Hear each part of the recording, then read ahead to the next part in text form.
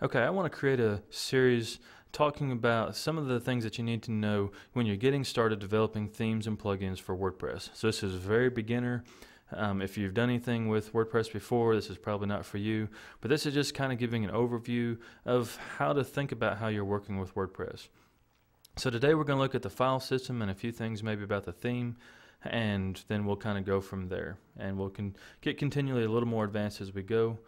The first thing you want to know is when you're working with WordPress, everything happens in the WP content folder, and pretty much everything happens in the plugins or the themes folders, depending on what you're wanting to do. Most people are going to be working in themes. If you're feeling particularly froggy, you might be working in plugins.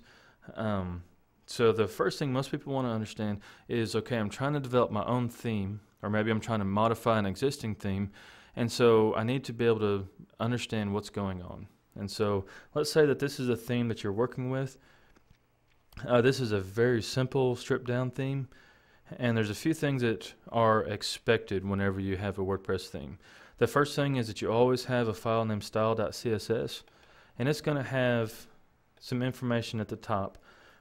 And this file is a certain format that's going to give the name of the theme, where the developer's URL, description of it, name, things like that. This is expected to always be in the comments at the very top of the style.css. And if you try to install a theme without that, it's going to fail. When you do install it, it's going to show up in the admin panel. It's going to show you all that information, nicely printed out. So that's the first thing that's expected.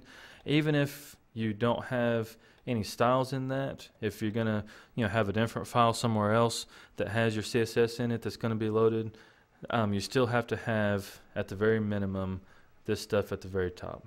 So remember that.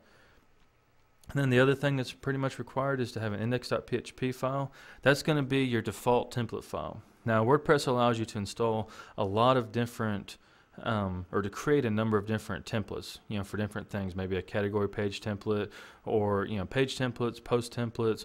You can have all sorts of different types of templates to change how your content is displayed across the website. But if there aren't any, everything's going to default back to index.php. So this is a very, very simple theme. It's got index.php. It goes into there's a header, and we'll look at that in a second. Get header is basically loading the header.php file. Get footer is loading the footer.php file. Those are fairly standard that you'll find in templates, since your header and footer rarely change, or rarely should change on a website.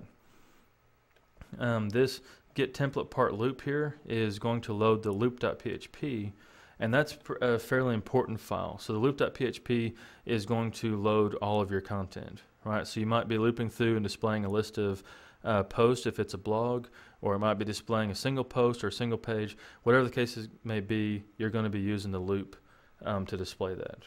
And then of course there's a little extra stuff in here showing a sidebar. So I'm checking to see if a sidebar is active. If it is, then I'm going to display it. We'll look at stuff like that more in depth in the future, but that is your basic template file. Your header.php file is fairly straightforward.